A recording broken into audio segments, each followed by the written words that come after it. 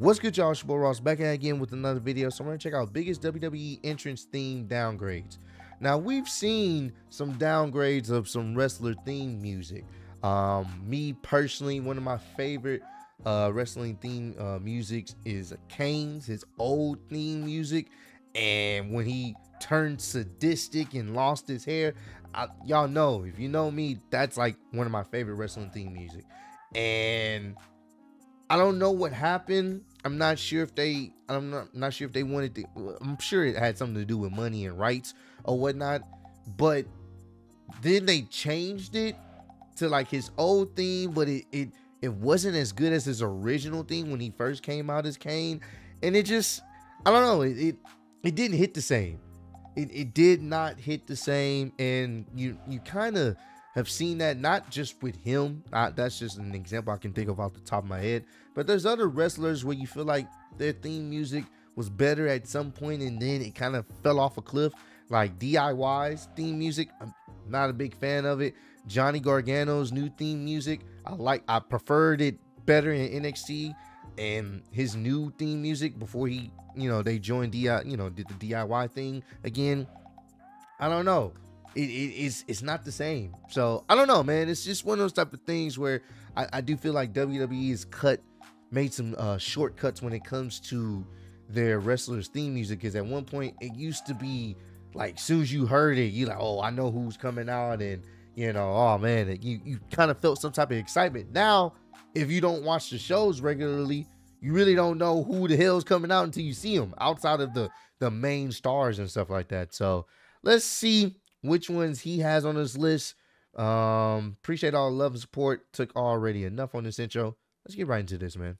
Theme songs over the years, and when WWE decides to change them, it really doesn't get a good response from the fans. No. Join us now as WrestleMania looks at 10 entrance themes that were total downgrades.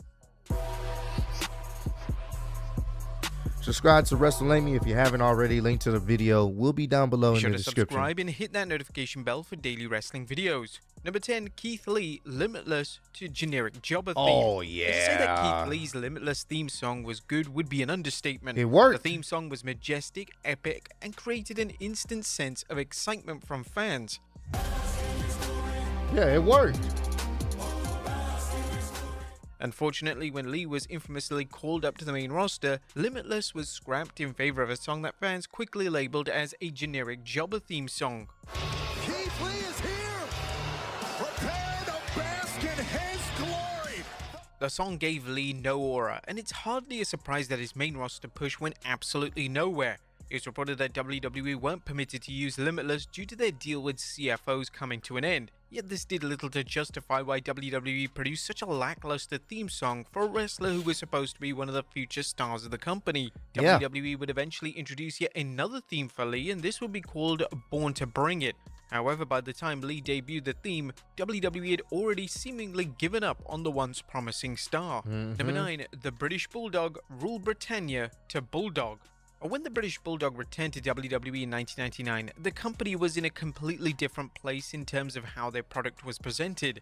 The Attitude Era was underway, and the Bulldog's prior gimmick and presentation would have fallen flat immediately in this new era. WWE would smartly give Bulldog a new theme song. However, instead of the classic Rule Britannia,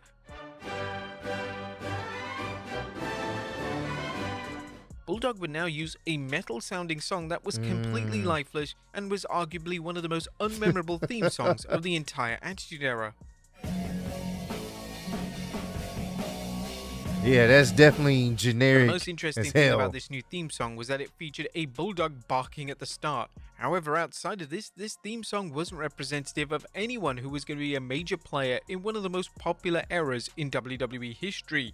Number 8, Carlito, Cool to Bad Apple. Yeah, his old theme song worked. It fit. Yeah, yeah, this deserves to be on the list. Former US and Intercontinental Champion Carlito made his highly anticipated return to WWE at the 2023 Fastlane event. While it's great to have Carlito back in the WWE, there was immediate criticism because WWE had changed his theme song. I spit in the face of people this who worked. don't want to be cool. It worked. It Carlito's worked. first theme in WWE was symbolic of everything the Carlito character represented. yet his new theme titled Bad Apple was lifeless and rather dull.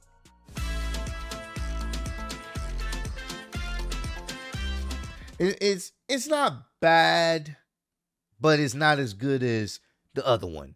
Like it's okay. It has, you know, different similar vibes. I wouldn't say it's bad, but at the same time, it's not as good as his original theme song. So it wasn't just the WWE fans who weren't a fan of the Bad Apple theme, as Carlito himself had this to say during an appearance on the Ringers Cheap Heat podcast. Yeah, a little bit. They ran it by me. They wanted to change it. I wasn't crazy about changing it. I, like everyone else, wanted to keep it. I liked it the way it was, but you know, they said, you know, we want to change whatever stuff, right? Let's see what we can do. And they asked me for my input here and there. I'd say, you know, they give me like the things that, okay, needs a little more bass here, needs more drums, little things like that. And then the lines, I wanted to change them. I didn't want the old lines from before. And then it's like I said, I wasn't crazy about it. But it also, I found myself, it's like one of those earworms where I'd be humming it to myself during the day, you know, because they said it to you and you listen to it 1,000 times, and then I'd find myself just humming it here without even noticing. So I'm like that too. I'm not crazy about change, but I think it's something that needed to be done, and you know, just something, you know, put a fresh coat of paint on everything. Number 7, Stone Cold. Yeah, it wasn't, like I said, it's not bad. It fits still to his character that they're trying to portray, and back then he was a heel, so obviously they had to switch it up in a bit, but I mean, you still could have worked with it. I would have preferred his other theme, maybe modernize it just a little bit, but the intro, I spit in the face of people who don't want to be cool. You can still roll with that, even if he is a babyface. I don't know. That one's not as bad. Steve Austin, Glass Shatters to Venom. The WWE decided to change Stone Cold's theme song in 2000 was a very risky move. Austin's theme song was iconic, and it could have led to severe backlash if the new theme wasn't up to the same standard. Classic right here. Luckily, the new theme from Disturbed was arguably Austin's most beloved theme song. The new theme kept the glass shatter at the start, yet the track now featured strong lyrics that perfectly represented Austin's character and a no-nonsense attitude. When Austin turned heel and became a member of the WCW-ECW alliance in 2001, he would ditch the Disturbed theme in favor of a lazily produced track. I think I do remember this, bro. I think I do vaguely remember this. No, this was awful. I think I do remember this, bro. Bro, he brought back a horrible memory. Nah, this is awful. This is awful. Oh my God.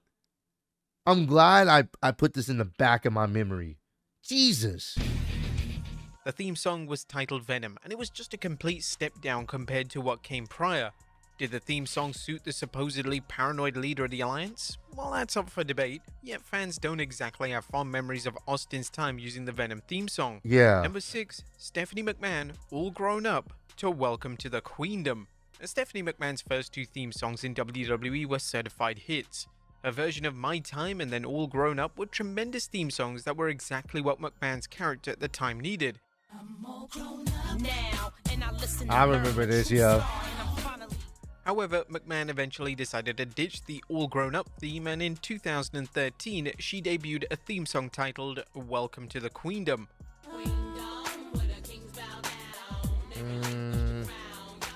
This new theme was supposedly an indication that this was a new superior version of McMahon, yet the theme song didn't have the same energy as All Grown Up. The new theme song was definitely a more mature theme, and it may have been out of place for McMahon to still use All Grown Up. However, they could have delivered something more memorable for a figure who was such a prominent fixture on TV at the time. Number 5, Sheamus, Written in My Face to Hellfire. Sheamus's Written in My Face theme is considered to be one of the more underrated theme songs of the PG era. Yep.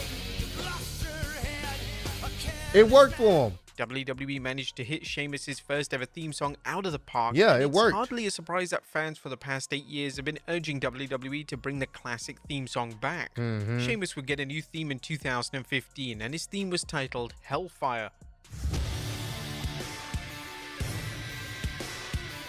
This wasn't bad in my opinion. This theme isn't remotely bad, as it only falls below Written in My Face in terms of production quality. Yet the consensus from the WWE fanbase is that Written in My Face was a better fit for the former WWE champion. He's admitted in numerous interviews that he wants to bring back his old theme, and this is what he had to say during an interview with Inside the Ropes. Definitely would love to bring that song back. Yeah. Before I know it was stopped. They weren't gonna let me have it because it was past. But it's amazing what a song can do, or entrance music can do, to bring people back in that nostalgia vibe. I definitely will keep pushing to have that song back. Hopefully you can. And it's something that I haven't given up on. But I think there'll be a time and place for that to come back. And I wonder if he's gonna have Drew McIntyre in here. I wonder if he's gonna have Drew McIntyre old theme song in here on the list, because it definitely deserves to be on there. Compared to the one he has now, it's okay. But his other one, nah. Drew's other theme, that one rocked. Before Baron Corbin, I Bring the Darkness to Get Ready Ready. I Bring the Darkness was produced by the master of WWE themes, Jim Johnson, and the theme is notable for being the last ever WWE theme produced by the acclaimed artist. The theme song itself is universally liked by the fan base, and it gave Corbin an instant presence when the song hit. Yeah.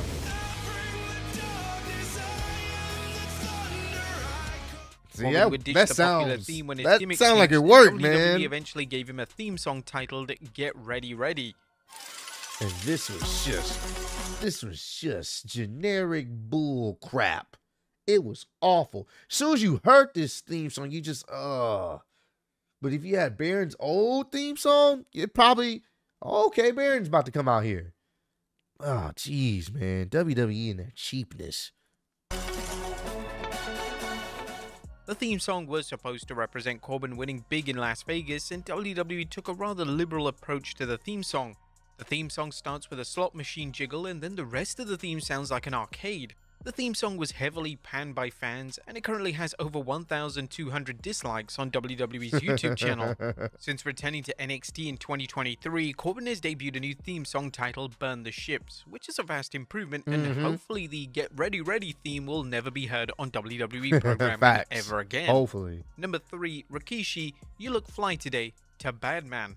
Upon turning heel in 2000, it became apparent that Rikishi's widely popular theme song that he would use for the member of Too Cool would no longer work. You Look Fly Today was a fun theme song that made fans get up on their feet and dance. Hey, that's a classic one. Yeah. With Rikishi now a couldn't use that no heel, more. A new theme was needed with immediate effect. Rikishi would debut a theme known as Badman, and whilst it's not the worst thing in the world, it was a disappointing theme that failed to represent Rikishi as a main event talent. I'm a bad man, giving bad men bad looks. Yeah, it's not bad. It's not bad. But I get why they changed it. He was a heel, so he kind of has to change it up. But the other one's better for sure, but it's not bad. A lot of things went wrong with Rikishi's heel turn in 2000, and the theme song was a significant factor in why the presentation of a heel Rikishi just didn't work. Number 2, Drew McIntyre, There we Broken go. Dreams to Gallantry. Broken Dreams. Yup. When Drew McIntyre re-signed in WWE in 2017, his Broken Dreams theme was nowhere to be found. Nope. Instead, he would use the theme known as Gallantry. I mean, it's cool, but it ain't Broken Dreams, It took some time for the fans to get used to the theme, and although the theme is passable for McIntyre, there has been an increasing demand to see McIntyre revert to Broken Dreams.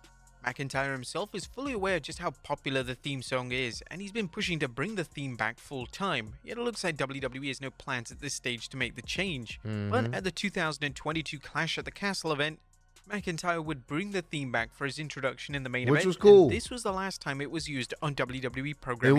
It was definitely cool. A dope and number moment. 1, Kane, Slow Chemical. Yes, Fire. yes. Slow Chemical is yes. I'm glad this was number 1. It had to be. I said it at the beginning of the video. Oh, when Kane went heel, truly heel and evil, that Slow Chemical.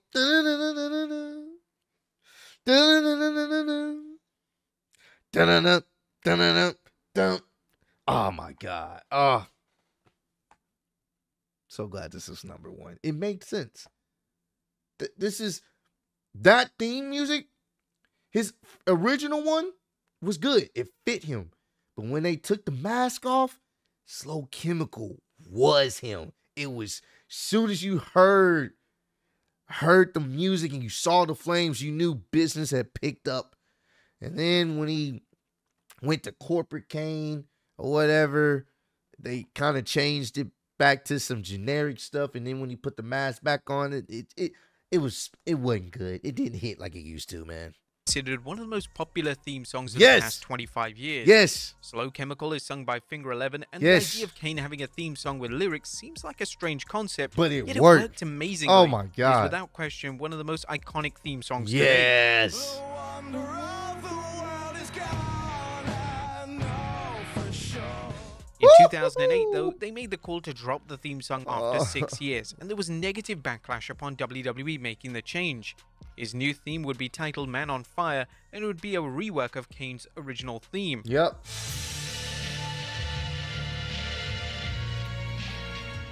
The new theme wasn't a total stinker, yet there was no logical reason to make the change. Yes. It just appeared that WWE wanted to cut costs and produce an in-house theme song for the Yes. Devil's favorite So demon. annoying. There you have it, folks. 10 of the worst.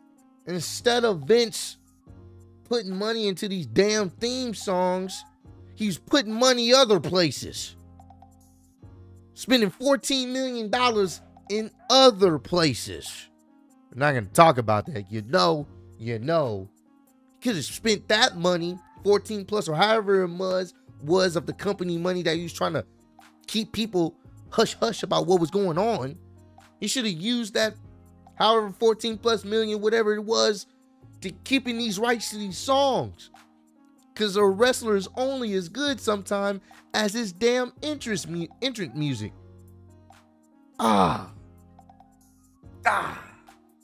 down below. Let me know some other WWE wrestlers where you feel like their entrance theme music now is a shell of what it used to be.